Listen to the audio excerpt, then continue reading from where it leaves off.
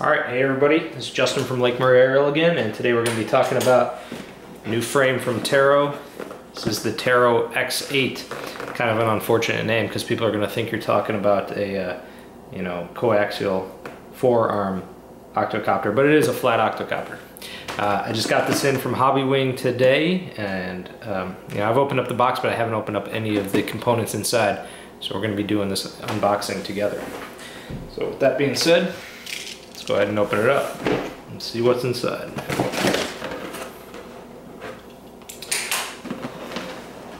Alright, first thing we're going to come to is the center plates.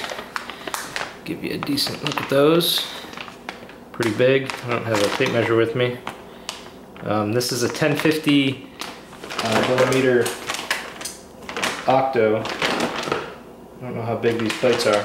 They look pretty big. So I'm going to cut these open real quick.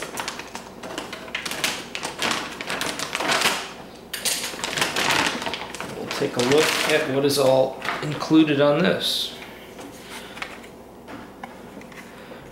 Alright, so here we see our, there's the negative and here's the positive. Alright, those are AS150 AMAS anti-spark connectors, so that's obviously your connectors to your battery right there. Pull those out the bottom. And as was kind of suspected, there is a power distribution board in there. I know it's kind of hard to see on the video. It has little plug-ins.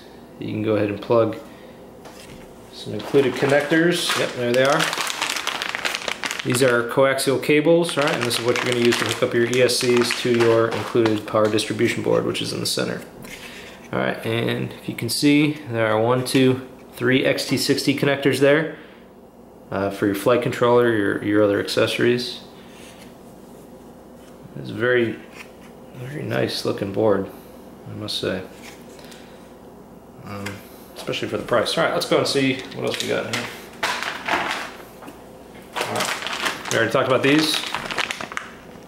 Those are your coaxial connectors. They also have the ESC signal and ground cables, and I didn't really talk about that, but there they are right there if you can see them.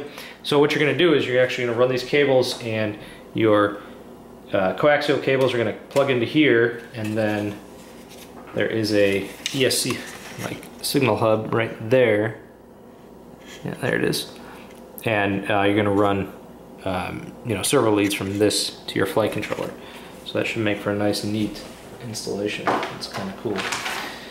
Alright, so we talked about those. Let's see what's next. We got our motor mounts.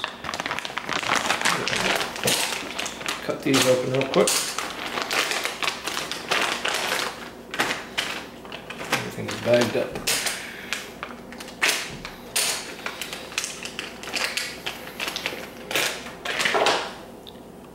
Alright, there's our motor mounts. The standard Taro bolt holes that are pre-drilled, and these are kind of new. They have a little vibration dampers here, which are supposed to remove vibrations getting sent down the arm to the the flight controller. All right, so we got all those. 2 orange, standard Taro aluminum, and that is orange, and then you have your 6 that are black.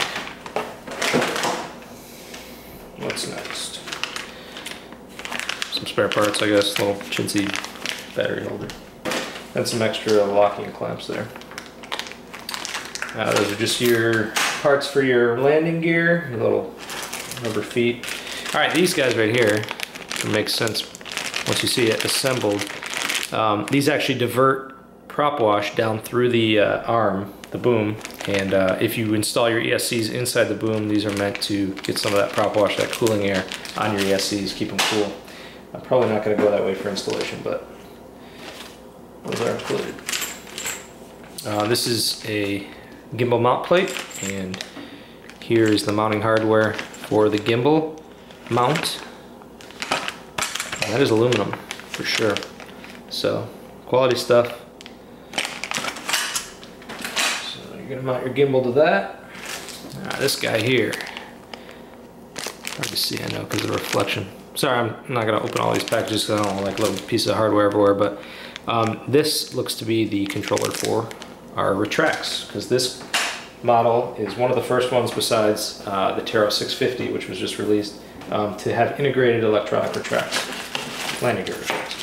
And here they are. So you can see the length of that, and your retracts are right there.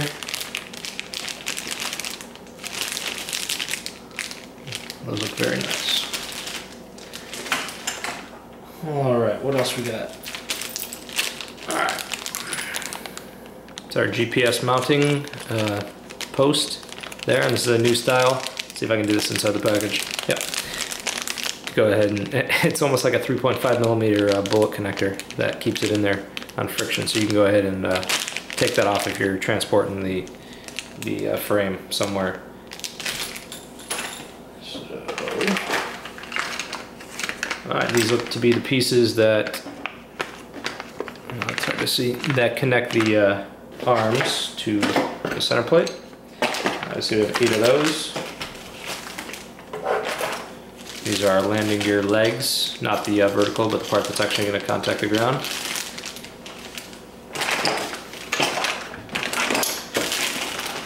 And this is our gimbal mounting rail. It's 12 millimeter, I think, looks like. Alright, and finally, these are the arms, and there's something new about these that I saw in Foxtech's video about this frame just today that I want to show you in case you haven't watched theirs. These are aluminum, which is kind of a departure from Taro. They usually do carbon, but these are aluminum, and they're oval shaped. And I don't really want to guess at the size there. I probably should have brought a tape measure for this video, but they're definitely big enough that you can get an ESC in there, although probably not the ESCs I'm going to use because I'm using X-Rotor 50 amps, which have like a plastic case on them. But anyway, you can go ahead and put your ESCs in there, and then like I said, they come with that plastic piece that fits on the end, and the rotor wash is actually going to divert right into there to keep them cool. And these are extremely stiff, obviously because of the shape. But yeah, those are pretty cool. That's a new thing from Taro we haven't seen yet. And finally, last thing in there is the instructions, which are probably going to be horrible in true Taro fashion. But you saw the pieces that we pulled out of the box. It doesn't look too complicated. We'll probably get this together in an hour or two. So I'm not going to do that on this video because this is just an unboxing, and honestly, I've had a few of these tonight, and I don't think I'm really up to it. But I will do a video kind of showing you the frame once I get it all put together. So we're going to use this frame.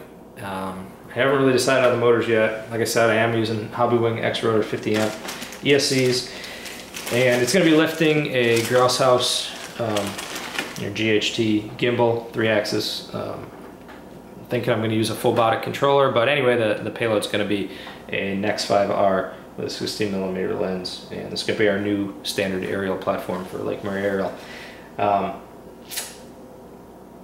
guess that's it. I mean, it really seems like an awesome frame, just looking at the parts, and I've seen it assembled, and kind of Taro's take on the S1000, if you will, and the price is pretty good. I got this, I want to say like $550 shipped, maybe it was a little bit less, from Hobbywing, and got here in just a few days, so they are out there, and I think some people are going to be really interested in this frame.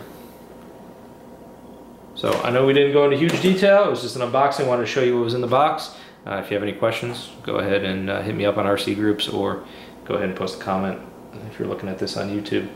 And thanks for watching.